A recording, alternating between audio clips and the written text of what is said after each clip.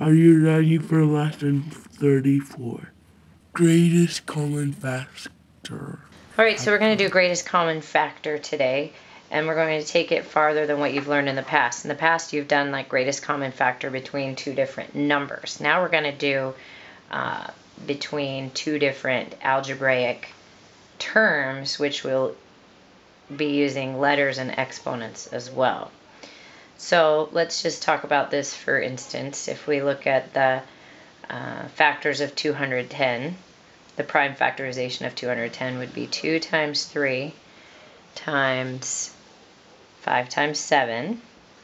And it's good to be able to do that in your head, get to the point where you can do that in your head. You might think, okay, it was 7 times 300. Well, 300 is 3 times 10, so 2 times 5 is 10. So, or you could do a factor tree if you weren't sure. So those are the factors of 210. Let's look at the algebraic factors of 210 x, y squared, z cubed. If we were to break that out into their pieces, it would be the same coefficients, or same numbers, and then we would have this. So there it is all broken out. Okay. Now we're going to use this idea to talk about the greatest common factor between two or more terms is the product of all prime algebraic factors common to every term, each to the highest power that it occurs in all of the terms. Okay, so that might not mean anything to you, but the book is really good about introducing you to definitions written in a mathematical way. So it's good to start understanding what these mean. Sometimes you want to try problems and then go back to the definition, and that will make the definition make more sense. So let's jump into an example.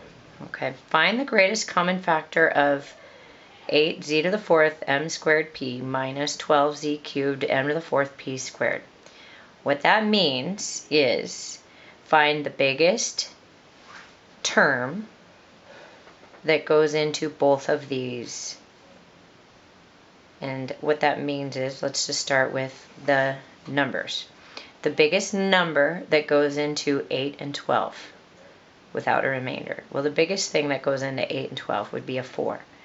Okay, so we've dealt with that. We can even cross that out just for now. We're not going to usually do that, but I just want you to see. So we've dealt with our 8 and 12, and it's a 4. Now we're going to look at our z's. What's the biggest amount of z's that goes into both of them? Well, the biggest amount of z's that is included in both would be z cubed. The greatest number of z's in both. Okay. What's the greatest number of m's that go into both? It would be m squared. Couldn't be m cubed or m to the fourth because this stops at 2. Now we've got p and p squared. Well, they each have at least one p.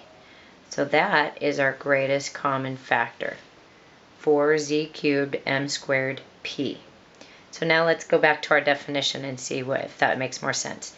The greatest common factor of two or more terms is the product. So this is a product at 4 times z cubed times m squared times p. So it's the product of all prime algebraic factors common to every term. So this was the prime factorization multiplied together. So we had a 4, and common to every term was a z cubed, common to every term was a m squared, and common to every term was a p, to the highest power that occurs in all of the terms. Okay, take a breath and let's go to the second one. Find the greatest common factor of 4x squared y cubed z minus 8 squared y z cubed. Okay, we start with the coefficient out in front. What's the biggest thing that goes into 4 and 8? 4. So we've taken care of our coefficient. What's the greatest number of x's they both have in common?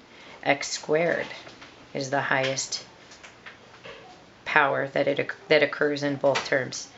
Y cubed, the highest power is only y, because right there. So this is the limit. The one with the smallest number is the limit. So z has the smallest exponent. It's a invisible 1.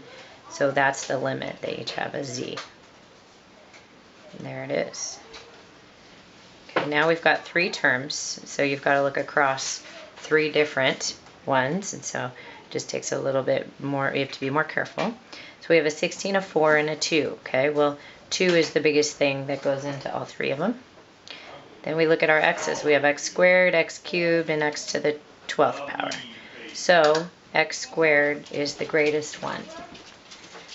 All right, now we look at y.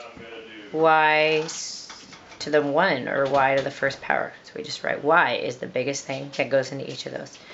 And p is just a p, is the answer to that. Okay, turn the page. And we have our practice.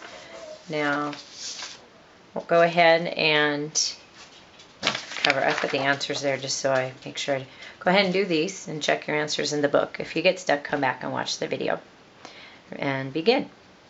So I see 6, 14, and 24. Well, 6 goes into 24, but it does not go into 14. In fact, 2 is the only number that goes in, only factor that goes into everybody. So it's a 2. Then we look for the biggest, or sorry, the smallest number of x's, really, x. And we have y cubed and m. Okay. Now we've got 5, 60, and 30. Well, 5 goes into all those. It looks like a squared is our limit, b squared, and c squared. They all at least have that many a's, b's, and c's. All right, I had to rewrite this because on my notes the first time when I made this video I had this written wrong. So here's the actual problem, and I'll fix it on your notes before you see them.